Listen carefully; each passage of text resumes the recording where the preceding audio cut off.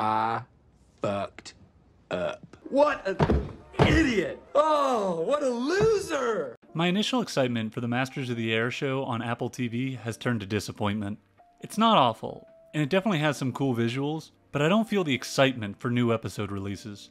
The progression in characters and stories since the first 2 episodes has not been what I hoped, making a show that I thought had really good potential to fizzle out. Let's start with the issue of story structure. Telling the story of the Allied bombing campaign from the perspective of one specific bomber group is inherently difficult. Frontline infantrymen are the war stories we are used to seeing, and there's a reason for that. And that's because plot development and story can easily follow along on a path of progress. For example, look at Band of Brothers. The show starts in basic training, then goes to their jump into France for the Normandy invasions, then the fight in the Netherlands and Belgium, and then finally they reach Germany. The show has a distinct path it can follow, the ultimate goal being Berlin, to end the war. So every episode can move the characters closer and closer to that objective, while fleshing out the characters' stories and personalities. However, the air campaign doesn't have that luxury. The bombers didn't take and hold ground from the enemy. They simply go on their mission, drop their bomb load on the target, then go home. It's not conducive to good story progress. It feels repetitive, and I don't think Masters of the Air ever figured out how to get over that inherent plot issue. If anything, it felt like the early episodes hyper-focused on each mission and the build up to them. Then the later episodes just gloss over whole missions. A lot of the missions happen off-screen, and that hurts because the action of the missions were the best thing this show had going for it. The other inherent issue with telling the story of one specific bomber group is that you don't have a large pool of real characters to draw from. Band of Brothers followed Easy Company, which obviously did lose men, but a solid core made it from beginning to end. So in that series you got to follow along and grow with them.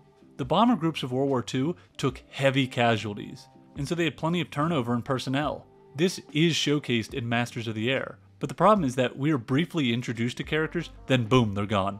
It's hard to form attachments when people are cycling in and out so quickly. It makes matters even worse when characters die off screen. The show does that with several characters, and without seeing the dramatic end of a character, it's hard to even remember who they were.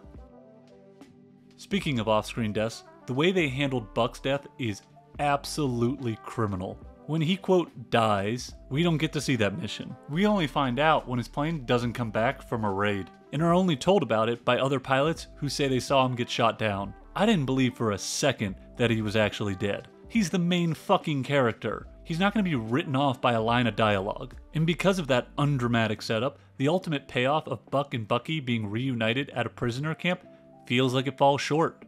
I feel like that could have been a really powerful moment too. That's what really sucks. The wasted potential. We should have seen the mission Buck crashed, and saw his perspective as the plane fell to pieces, leaving us in wonder whether he made it out in time. Then, when the two friends reunited, it would have been exciting and fulfilling. That's where my biggest complaint of this show is.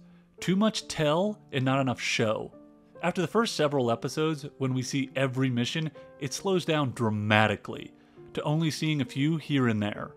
The show then pivots to just straight up telling us what happened with voiceover or character dialogue. 2 examples of the downed pilot's escape from being stuck behind enemy lines, and their journey to return to England, and Major Rosenthal's 25 mission accomplishment. During episode 3, we see the perspective of a bomber crewman after crash landing in Belgium, and how the Belgium and French resistances are going to help him get home. I thought this story thread was cool, and was excited to see how it would be fleshed out over the course of the season, with the ultimate payoff of after a long, perilous journey, he makes it home safely. Nope, didn't get that. Got maybe 1 episode of him in a tense situation on a train in France. Then in episode 7, voiceover at the beginning of the episode just glosses over it to tell us they made it back. Like, how the fuck did they make it back from Paris to England? Did they swim? Did they dig a fucking tunnel? Who knows? And the series certainly doesn't care enough to show you. I don't really feel like it. Then there's Major Rosenthal's 25 mission accomplishment. Major Rosenthal is introduced in episode 5 as commanding the sole returning B-17 after a deadly mission. That same mission is the one where Bucky gets shot down. So at that point, Rosenthal is now the main flying character, since both Buck and Bucky's stories are shifted to their survival in a POW camp, which isn't a bad idea per se, but I wish we would have seen somewhat more of him before he was thrust in essentially the main character role. But at least the focus is on him for episode 6. Where things really go wrong is at the start of episode 7, when the narrator just casually says he's at 24 missions, and only needs to complete 1 more mission to be allowed to go home. historically accurate, sure. But my question is, how are we as viewers supposed to connect with how truly difficult it was to fly 25 missions without dying, when we just skip over 23 missions? We see his first, then we see his 25th, with nothing in between. It doesn't feel like a perilous journey to 25, because he makes it there in the course of an episode.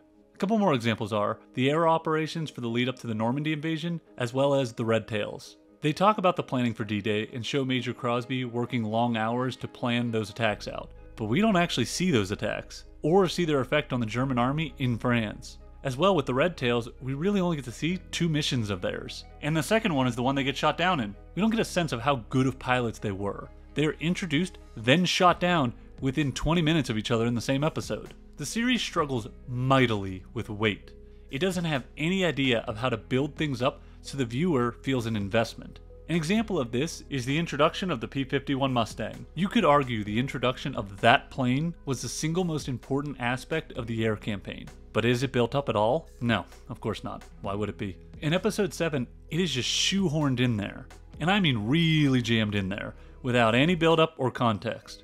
One mission, they take heavy casualties, off-screen of course. Then as Rosenthal is going for his 25th mission, in the middle of the flight, the narrator just says, "Now we have the P-51 Mustang." Then they fly in out of nowhere, and all the B-17s go hit their targets, no problems, no casualties.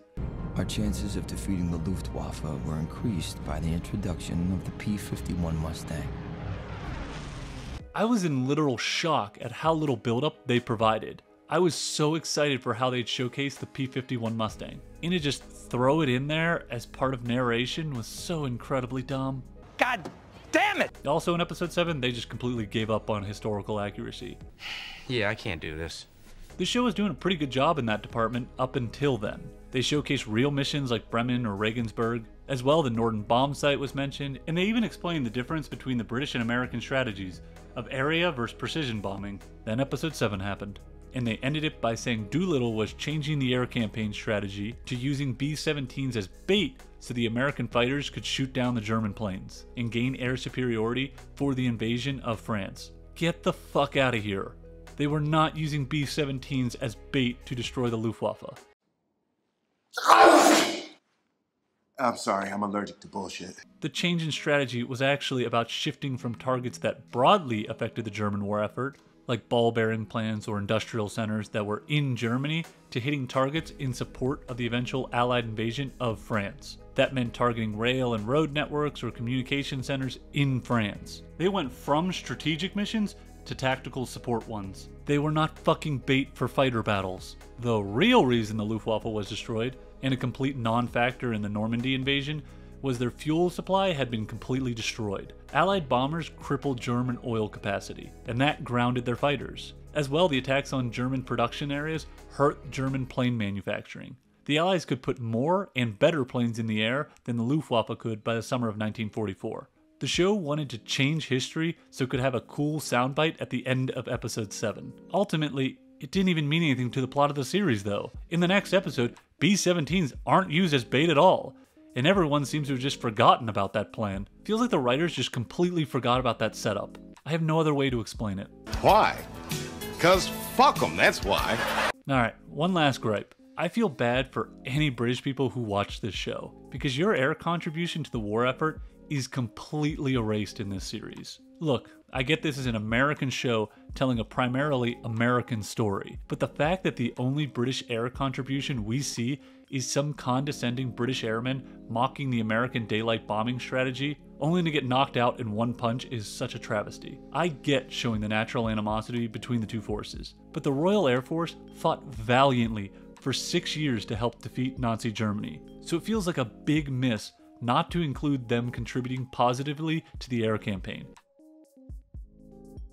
Okay, enough of what I hated. I'm tired of being negative on this show. It's not that bad. Not that bad. For the most part, I did enjoy watching this series, much better than most of the shit that is out there now. To me, the visuals are pretty stunning, especially at the beginning of the series when we actually get to see bombing runs. It's hard to find modern visual representations of the World War II bombing campaign, and this show did deliver that. And I'm thankful to finally get to see a real representation of the strategic bombing campaign. I also like that they at least tried to stay accurate to history, for the most part, and tried to fit their narrative along real human stories. They could have just made up characters, but it did seem like they genuinely wanted to tell real World War II stories. So for that, I do gotta give them a little bit of the tip of the cap. It's incredibly valuable to keep telling those real stories as generations pass. Alright, let's get closer to wrapping this bitch up. It's very easy in this day and age to criticize. It's much harder to offer your own constructive criticism. So what would I do if I was given the reins of this series? How would I differ in direction? To me, I would have done two main stories at once. One would follow a B-17 pilot, and the other his brother, or friend, who's a fighter pilot. Now granted, for this to work, it would have to deviate from the traditional setup of real stories and blend into some more fictional World War II, but I feel like they could have taken two real World War II pilot stories, one of a B-17 and the other of a fighter pilot, and just made them brothers or friends in order to connect the two plot threads. I think the dynamic of bomber and fighter pilots in the same series would have balanced each other out well. You have tactical as well as strategic. The bomber stories could stay largely the same, but the fighter stories could have more closely followed the campaigns in Africa, Italy, and France. I really believe having fighter pilot stories told since the beginning would have added a much needed dynamic. We could have seen dogfights with Luftwaffe airmen, as well how those planes operated in close support with ground troops. Like I said, this would have made the show deviate from the focus of one main bomber group. But in a way, the Pacific show did this same thing. That followed three different groups of people within the same Marine division. Granted, it was all the same division, but all of their stories were pretty disconnected. So I think my fighter pilot idea could have worked along the same lines. As well, I think the show should have started in flight school, like how Band of Brothers started in basic training. Give us one episode to get to know who is who, before we see them thrust into the chaos of combat. Give us a reason to connect with these characters. I think they should have expanded the Red Tail storyline as well. It felt like in the actual Masters of the Air show, the Red Tails were just kind of thrust in there. I mean, they didn't show up until episode 8, and so it was hard to get to know them in only 2 episodes. In my version, even if their story was only supplemental and sprinkled in here and there in episodes, until a later episode that could be fully devoted to their missions. Band of Brothers did that a lot. Have side characters who stayed on the edges, and then got a full episode devoted to them. And finally, like I said earlier, add some British pilot perspective, at least as side characters, so we can shed some light on their contributions. I feel like ultimately, where this show lost its way was when it shifted the focus onto Major Crosby's stories. Him and the other operational leaders' perspective just was not interesting. Instead of going on missions and seeing the peril, we saw them stand at a tower waiting for missions to return. That's when the series really started relying on tell instead of show. And that's not why we watch shows. We want to see, not be told. But it's a moot point now. They took a decade to make it, so I expected fireworks. And unfortunately, that's not what I got. I won't say this show is bad or a waste of time. It definitely wastes opportunities and fizzles out quickly, leaving you feeling, I'd say, unsatisfied in my opinion. So I think if it comes down to it, I would have to rate this a 6 out of 10, maybe a 5. I do really appreciate a lot of the visuals. The visual of all the ships and planes used on D-Day is pretty stunning, but that is only 3 seconds. Anyway, I hope they keep making historically focused movies and shows, because I still do get an excitement for them that other genres just can't elicit for me. I'll see you all again after the next historic movie or TV show comes out that I know anything about. Well, about time for me to be hitting the old dusty trail.